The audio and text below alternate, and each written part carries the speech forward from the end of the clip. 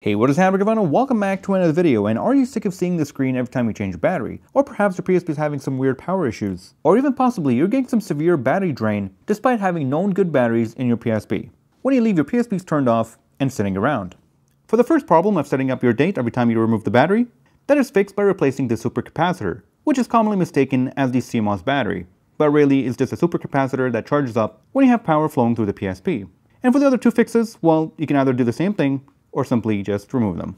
Yep, you heard me right, you can just simply remove them if you're possibly having some weird battery drain issues and you know that your clock capacitor is not keeping time, and possibly fix one of the weird power issues where your PSP is not turning on at times, which usually happens with PSP 3000 models. An old defective clock capacitor is a common point of failure if you ever encounter those issues. These are pretty cheap to get your hands on. I'll leave links for them in the description down below. And without further ado, let me quickly show you how to remove them and how to install them. So let's get into it. Alright, so right in front of me I have all three motherboards disassembled. We have the 1000, 2000, and 3000. And if you don't know how to disassemble your PSP, well, you can go ahead and watch my videos for the 1000 model where I have a disassembled video, the 2000 where I have a disassembly/reassembly video. As for the 3000, I'm actually working on the video for that, so stay tuned. There are a couple different revisions and I'm documenting all the differences so you can know exactly what to expect when you go ahead and disassemble your 3000 model. Alright, so once you have your PSP motherboard disassembled, there's one thing you want to take care of, and that would be your UMD sensors on these various motherboards. Just be careful that it doesn't snag on anything. It's very fragile and it's present on all three models, so just be careful. The next thing to note is that the 1000 and 2000 models share the exact same super capacitor, which look a little something like this. As for the 3000 model, well, that's what it looks like. And here's what it looks like side by side for the other two. And finally, like I said at the start of the video, if you're running into weird power issues, which usually happen on 3000 models, or you're getting some very weird battery drain, even though you have a battery that you have tested on a second PSP, well, you can just simply go ahead and remove the super capacitor, and that could very well just fix things. And how you know if your battery is dead? Well, if you go ahead and power your PSP through a charger or a battery, it can be either on or off for at least 5 minutes, and then when you go ahead and remove the battery and put it back in after like 10 seconds, and it's showing you the set time screen, then your super capacitor is cooked. In my opinion, you should keep it for at least half an hour, and that's plenty of time. So you can imagine if you have a faulty super capacitor, it could very well drain your battery while your PSP is off, and that's no good. But of course, I don't have any concrete information on that just yet. Stay tuned for the battery maxing video sometime in the future. We will actually go ahead and save the super capacitors from these units and use them for the testing in that video. And with all that being said, let's go ahead and finally get started with step 1, and that's to safely remove the super capacitor. And for this one, you'll need my favorite tool, the flush cutter, and my occasional favorite tool, the razor blade. And this one will work for both the 1000 and 2000 models. So basically, here's what we have here. We have the super capacitor, which as you can see, is not doing too well. It's kind of spewing out its guts. The super capacitor is the round part. Then we have a clip that is on top, and it's held down by 3 little points. So my method of actually removing these is to actually get the razor blade, get a nice sharp one, and of course, be extra careful. And what you want to do is get right under the edge. If it doesn't work, you can try the other side. Just be mindful of all these chips that you don't accidentally chip them, because if you do, it's GG. Time to get a new motherboard. Unless you're lucky, but you'll find out once you put it back together. And what I ended up chipping is actually my razor blade. Not exactly the right one to use, but it works. So there we go. Now if you take a look, we've got a nice little edge right there. And what we want to do now is to go ahead and use our flush cutters, grab it and slowly push into the motherboard while you actually turn it, until you break off all 3 clips. At this stage, it's very crucial that you actually take extra care, because what could happen if you go too far, and sometimes even before that, you can accidentally rip the pad here. Now it's not the end of the world, I have recovered from that, as the traces are pretty simple on this one. So now I'm going to leave this one as is, and try to fold the actual capacitor forward, just a tiny bit, while again pushing inside. We don't want to rip the pad. And why I recommend you actually open it up like so before you go ahead and desolder it, I'm having you do that step as it will be much easier to actually transfer the heat when these two parts are separated. The other reason, of course, for the off chance that you suspect that you have an issue with your 1000 or 2000 models with this specific type of super capacitor, and you want to remove it but you don't have a soldering iron and you want to see if that fixes it, well, that is one way of doing it. What I would do is to actually just remove the top and put a piece of tape between these two ends just to see if that fixes it, and you can continue the job later on. Oh yeah. And if you're wondering how to solder, well, I've got some plans for those, so stay tuned. So let's go ahead and add some flux, just a tiny bit, make things a whole lot easier. Get our iron nice and hot, apply some solder, grab our tweezers, and basically go at it. There we go.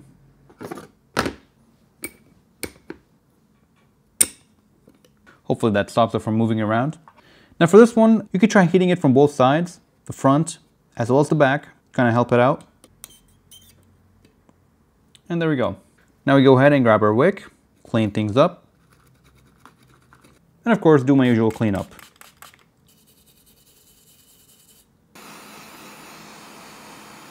And this should be the end result. Now we go ahead and add a tiny bit of flux to these pads, tiny bit of solder. Place the new one right on top, and while holding it into place, you want to go ahead and heat up these pads. Once one side grips, you can go ahead and flow it with some solder, followed by some more flux, move it around, and you're pretty much done. Now we go ahead and do the classic cleanup.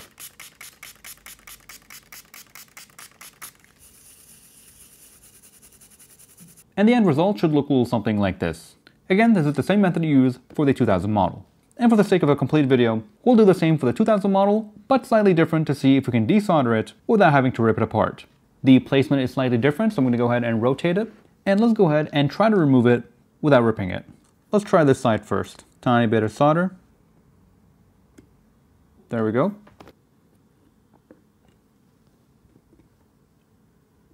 All right, cool. Perfect. There you go. Well, that's the second method of doing it. Drop the new one in. There's already enough flux from before.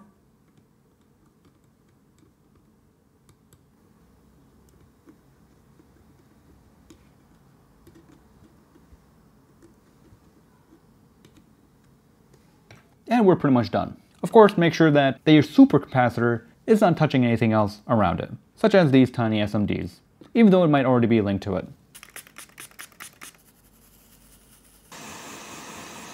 And here's the final result.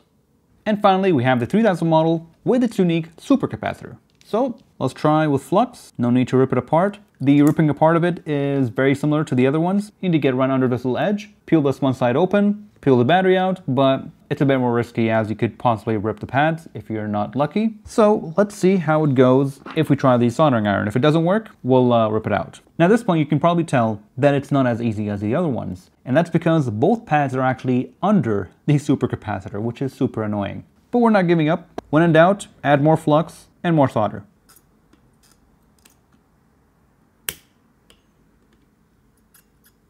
Alright, so it's slightly lifted. And what I could try is my solder plunger. Basically, when I load it up and press the button, any melted solder should get sucked out. Very nice. And then when I click it back, it's going to spit out whatever solder that was there. What I could do here is add some more flux, get my solder wick, and just wick up everything that I could. I think that should be enough for this side. We'll come back to it. We'll flip it around. Again, be mindful of the sensor. I'm out of flux again. Alright, so let's take a pause here and show you what I've got so far. I thought the contact was actually being separated from the pad, but instead it was actually the contact bending upwards. So if I continued doing it, I could have easily ripped apart the pad. So we'll just carefully go at it from this side. I'm going to grab it with my small pair of pliers and see what happens. Problem is, I think my tip is way too small. I don't have enough heat and enough contact. So let's go back to my tactic. Just a whole lot of solder.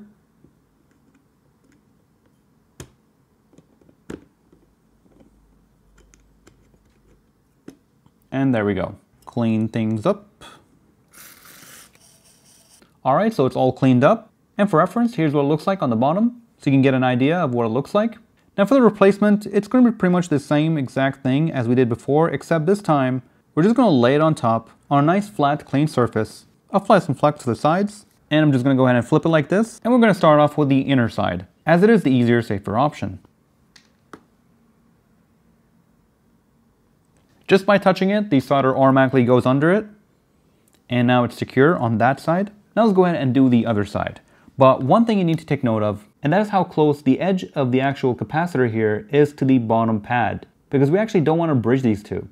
If we do, it's basically a short circuit and a whole lot can go wrong. So what I recommend is you actually use the smallest tip that you may have. Something like this could be pretty handy, where you can go ahead and tap and hold until your solder flows through under, and then it can ease out. And of course, to confirm, with the 3000 model, we can use a multimeter to see if there's any continuity between the two polarities. But I'm going to try to do it anyways with this tip and see how it goes.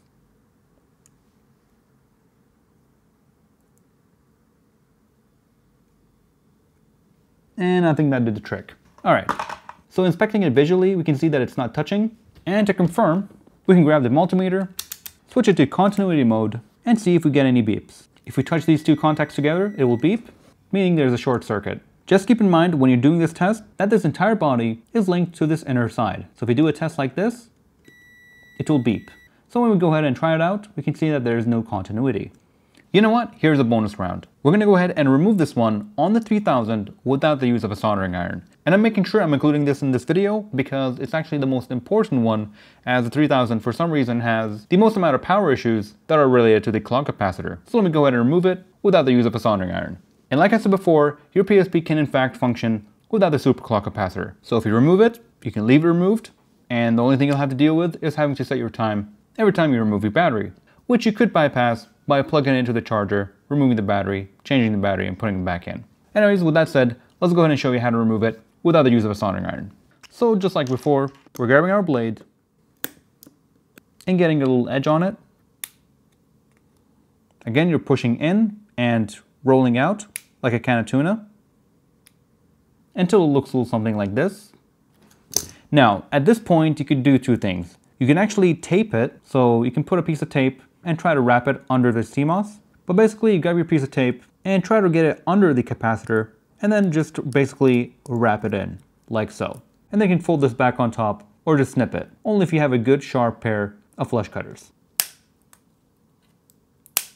And basically, you can just leave it like this. And the reason for this is you can actually disconnect the capacitor without risking further damage to your motherboard if you're too scared of completely removing it without the use of a soldering iron. Basically, just peel the top off, cover it with something like tape, so one side is no longer making contact. Should fix your PSP 3000 weird power issues. And again, if you have a multimeter, you can actually test it out and see if these two parts are making contact. And as you can see, they are not. So we're good here. And that's really about it for this video. If you get the right tools and a little bit of experience, you can easily pull this off. And for those who just want to test out and see if their PSP can be revived by removing or disabling the super capacitor in the fourth method that I've shown you, where you go ahead and peel the top off, tape it, and then close it back in to basically break the circuit, that's something that everyone should be able to do, so long that you know how to disassemble your PSP, which again, I've got a video for it coming up very soon. And for those who don't know how to solder, well, I've got a few things planned out, so stay tuned for that as well. If you're wondering how long the super capacitor should last, probably a couple hours, which I did end up testing out by charging these for around 5 hours, then I left them unplugged for another 5 hours, and then I was quickly testing them out real quick to see if I've got the time screen, and I only got that screen a couple hours later, which again, should be plenty of time for you to swap out your battery. Usually for 1000, 2000 models, it's not an issue. Even if your super capacitor is dead, it usually doesn't cause any major problems. However, for the 3000 model, it's been known to have various different issues. For example, you can plug in your PSP, it turns on, and then you turn it off, it doesn't turn on for at least another 2 hours. And with all that being said, that is all for this video. So thank you all for watching. If you have enjoyed this video and found it helpful, hit the like button and subscribe for more content like this, and I'll see you guys in the next one. Take care, everyone.